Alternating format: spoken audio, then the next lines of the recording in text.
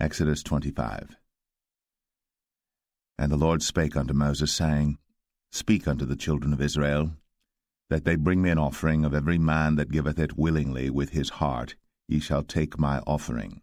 And this is the offering which ye shall take of them, gold, and silver, and brass, and blue, and purple, and scarlet, and fine linen, and goat's hair, and rams' skins dyed red, and badgers' skins, and shittim wood, oil for the light, spices for anointing oil, and for sweet incense, onyx stones, and stones to be set in the ephod, and in the breastplate. And let them make me a sanctuary, that I may dwell among them, according to all that I show thee, after the pattern of the tabernacle, and the pattern of all the instruments thereof, even so shall ye make it.